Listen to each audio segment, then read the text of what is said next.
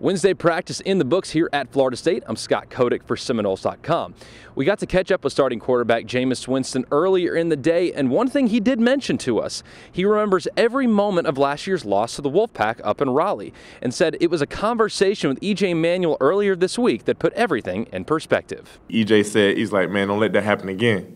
He like, get the boys straight.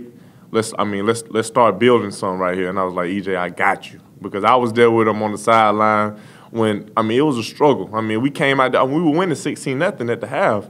Everything was going right. Then the next half, everything just went downhill, so we don't never want to feel that feeling again. There's been a lot of talk this week about the incredible performances by Rashad Green, of course Jameis Winston, and Lamarcus Joyner.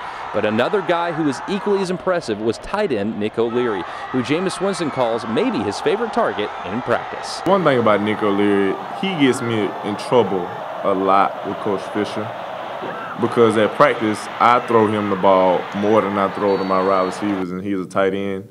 And Coach Fisher always tells everybody, well, you know Nick's his favorite. So Nick gets me in trouble a lot because, he's a great athlete, he's a great player, and then he'll put his nose in there and he'll block somebody.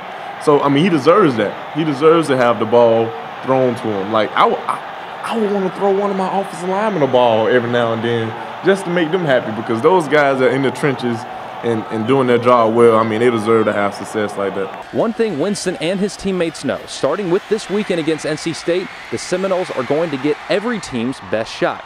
He said he loves that pressure. We got to come ready, because people are going to be trying to beat us. We're not no just rinky-dink team. People are going to be going after us. So, and we gotta have that. We gotta stay with that chip on our shoulder. That's one thing that I think we're doing a good job. We always coming in as the underdog. Like, we got warriors out there. We Seminoles, man.